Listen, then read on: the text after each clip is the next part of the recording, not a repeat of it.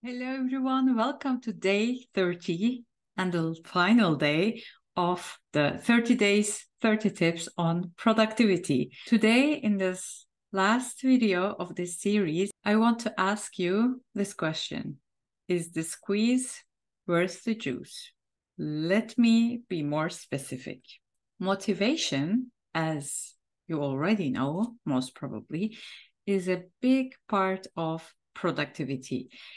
You can have the best time management system, can have the best energy management system and attention management system built around your life and your work. But if you have no motivation to really do that work, it's not going to stick. The juice won't be worth the squeeze in some sense. There are two kinds of motivation that we can talk about. One is intrinsic motivation and the other one is extrinsic motivation.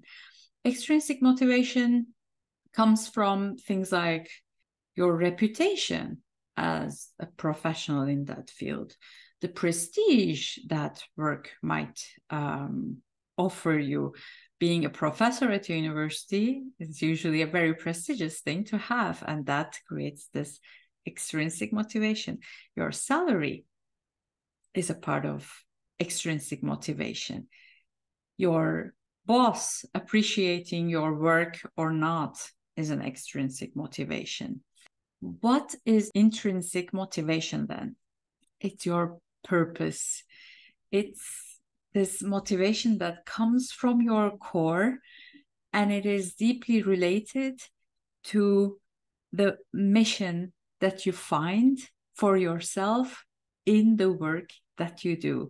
You get joy out of that work. You get this personal satisfaction. You feel useful.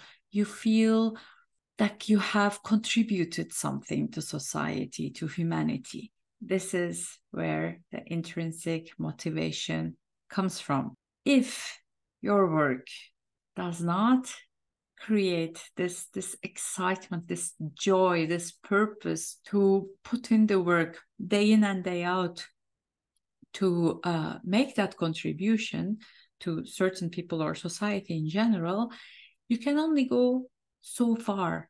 It is an important part in finding joy in your work life and in increasing your productivity in a natural way.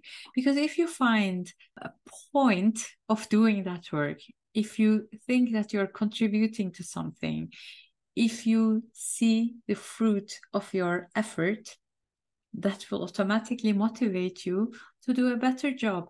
And that will naturally help you become more productive. So I am not saying to just go get some intrinsic motivation, but just ask yourself whether what you are doing now is bringing that joy in you, whether that answers that purpose that you feel in terms of what you need to do in this world. So I hope this tip helps, as well as the tips I gave in the previous days. If you like this video, please give it a thumbs up and let me know in the comments what you think about the question I raised here today.